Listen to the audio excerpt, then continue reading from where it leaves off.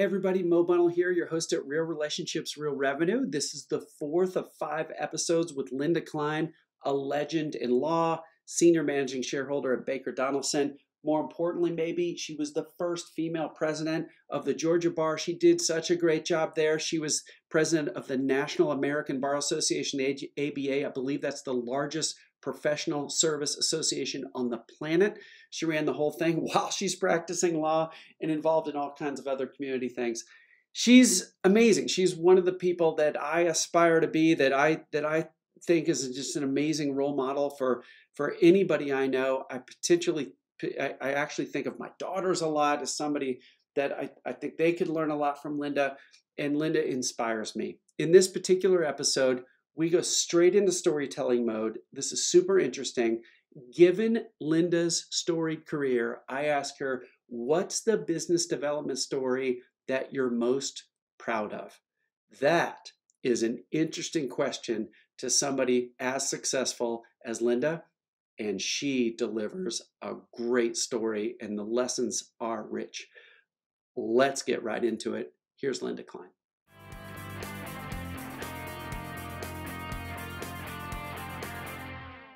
Hey everybody, it's Mo Bunnell, your host at Real Relationships, Real Revenue. I'm grinning again from ear to ear because Linda and I were just talking in between episodes. We need to see each other more, and we're like getting all these wins because we're hopefully creating some great content for you, but we're enjoying just spending time with each other too. So, okay, we have recorded 3 amazing episodes. People, if you haven't watched them, they're all 3 the ones right before this one. They are so darn good, where Linda talks about how she deepens relationships very practically, how she thinks about first-time meetings. The last episode, how she personally prepares for client meetings so that you have the confidence, highest chance of success. Such good stuff. This 4th episode in this season is one of my favorite ones. It's a little more storytelling. The goal of this episode is to be inspiring. And Linda, you've inspired even when you haven't been trying. So I can't even wait to see where this goes. But I know you never talk about yourself, but I need you to for our audience. And I want you to share a business development or relationship development story that you're particularly proud of. Many, many, many, many years ago, I did a favor for an accountant. I didn't send him a bill. And it obviously made a difference to him, but honestly, I just forgot about it. And I barely remembered the person. And I definitely didn't remember, and still don't remember. I do not remember what I did to help him. A long time passed. I don't even remember how many years passed, but it was more than 5. It may have been 10. One day, the phone rang. It was that accountant. And he had retired years earlier, so he certainly wouldn't be in a position to send me business at this point. But he was volunteering at a nonprofit where people who have business savvy help budding entrepreneurs start their business. And the call went something like this. Hi, Linda, this is John Jones. Do you remember me? Well, thank goodness, before I could answer him, he reminded me about who he was and what I did for him and how much it meant to him. And he told me that he had retired. It's great, John. I hope you're enjoying yourself and your grandchildren or whatever. And then he told me he was volunteering. And I expected he was going to ask me to help the group, to make a speech. And by the way, he did do that at a later date. And I was happy to help.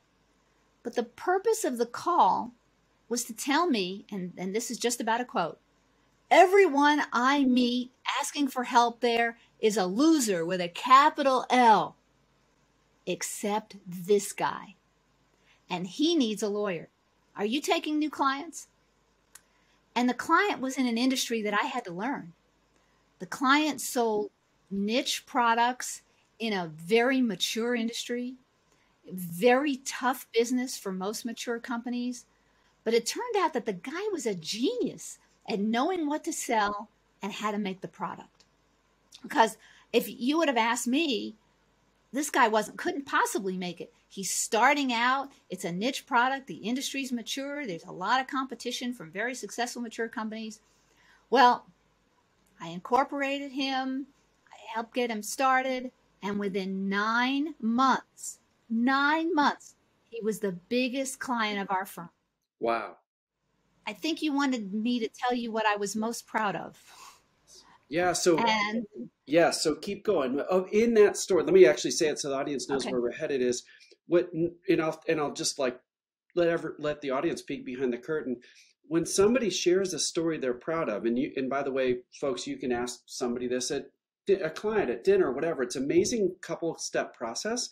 Share a story you're proud of, and then say, what did you personally do that makes you so proud? And I got this from a good friend, Luke Burgess, who's written a book called Wanting, and he's just a genius. Highly recommend the book Wanting, love it. So back to you, Linda. What are you personally most proud of in that story? that I made a difference in two people's lives. Mm. For the client, I helped him achieve his dream. Uh, I helped him start and grow a business. And by the way, it is still very successful. And it's providing for the next generation of his family and maybe even the one after that. Now, for the retired guy, he never forgot what I did to help him. I forgot, but he didn't forget. And it shows that investing in other people is always worthwhile. Uh, I think we said this in another episode, but I created an entire business development career over volunteering. And while my practice involves helping business people uh, uh, make their businesses run better, I like sharing our community endeavors to make things better. I like helping them solve their business problems. We solve problems and community problems together. And more importantly, we prevent problems from happening both in their business and in the community. That's what professionals do. And that's what I love to do. I love it. It reminds me, I was just on a Zoom call with some really high-end management consultants, global organization. It was early this morning on Eastern time where we're both, because most of the folks were in Asia. But some folks were really struggling with, I like this idea of helping people because that was a big theme. Like you told us better story than I did. I should have you attend some of these calls. But they liked the idea of helping, but the barrier was, oh, but I'm so busy. So how do you handle that, Linda? Because you're one of the busiest. I mean, you do so many things. How do you handle the helping with the demands of billable time and delivery, and the contracts need to be done by December 31st and all that kind of thing? The truth is it's not hard if you spread it out over 7 days. Uh, do I have a lot of free time? No. But the things that I do as a volunteer are the most rewarding things that I do. So it's just, to me, that's like being on vacation because only do what you love.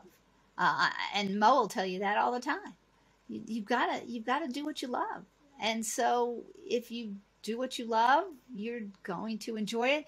You'll meet new friends. I mean, it's not a chore to be part of your community. Well, if it is a chore to you, then don't do that. Yeah. But to me, it's not a chore to be part of my community. That's when I moved to Atlanta, I didn't know anyone. And the way I made friends was to become involved. I became involved in the bar association. I became involved in community activities. That's how I made friends. Yeah, and I love that because you do an amazing job of not only being involved in groups where you go to one event and you get to see and impact and learn from and stay connected with a dozen people, 120 people, 1,200, whatever the frame is or the event is. But you also do an amazing job of one-on-one contact. Hey, I want to introduce you to somebody, or hey, I wrote this article and in law practice management thought you might want it, or here's a helpful, I don't know if you saw what happened in the appellate courts, but this is something that you might be interested in. How do you juggle the difference, or how do you think about the difference between sort of getting involved in groups where you get a lot of scale, and then also managing sort of that one-to-one, that thoughtful, more personal outreach? I think for the latter, you just have to be curious. A lawyer once said to me, the only marketing I do is I read the newspaper. And then after I read the newspaper, I just call the people who are involved. Yeah. And at the time, I think he was from a town that's now a big town that wasn't such a big town at the time.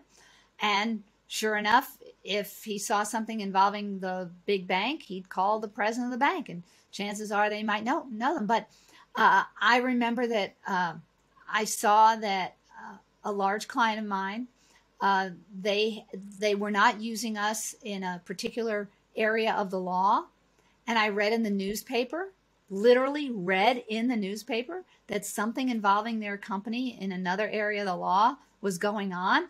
I sent an email, and within 24 hours, we were doing all of their work in that area of the law. And nobody else bothered. I mean, a giant company with all those law firms, no one read the newspaper? I'm the only one who read the newspaper? The answer is yeah. Wow. So if you're curious and you read periodicals and stay informed, I mean, nowadays people, I don't think, are as informed. I mean, there was a time when everybody took the local newspaper. I don't think that happens anymore. So another thing I do, I read the obituaries.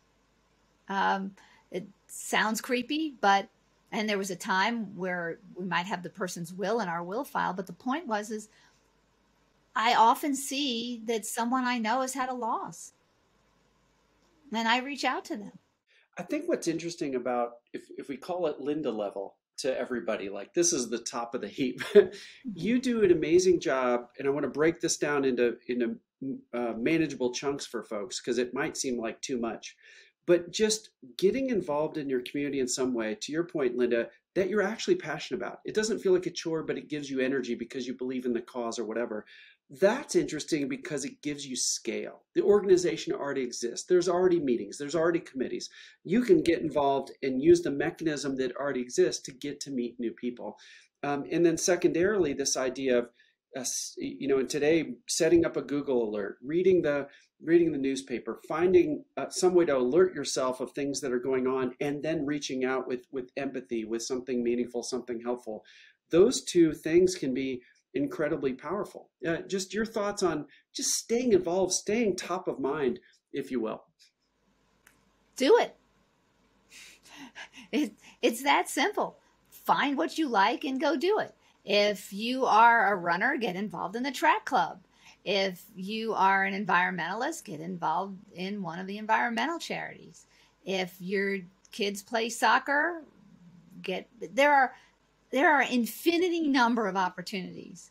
If you can't find one that interests you, then I don't believe it. Okay. I just don't believe it.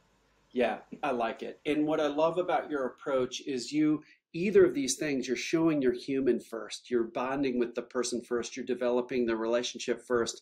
And that's an incredible way to convert over to commercial results later, because you're not worried about commercial results. It's the most ironic thing in the world. So let's close out this episode with your thoughts on that exact issue. I know we've talked about this before.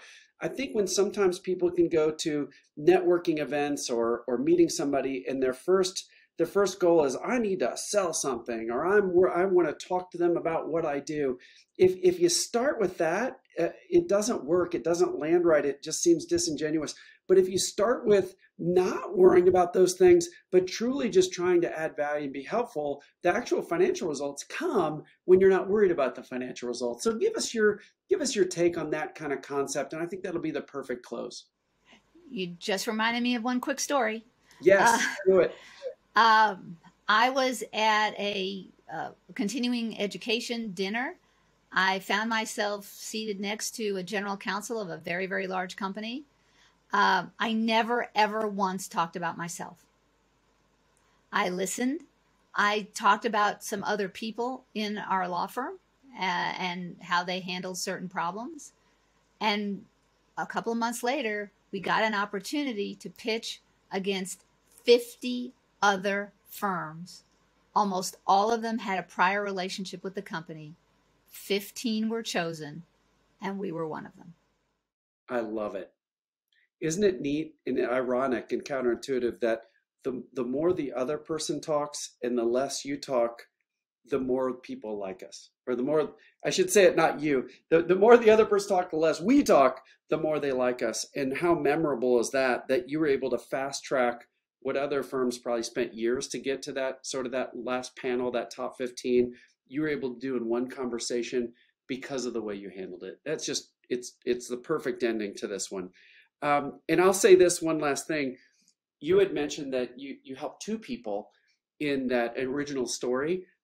My guess is you helped dozens and dozens, because not only did you help the person achieve their dreams, not only did you help the retired accountant, but you helped all these people at Baker Donelson serve and do the best work that they could. And when you start talking about a firm's biggest client, there were a lot of lawyers that were finding meaning in the work that they were doing too. So through one action, that little favor you did an accountant years before, you were actually able to help dozens and dozens of people. And I think that's super cool. So Linda, well, in full disclosure, that was the firm that we merged into Baker Donelson.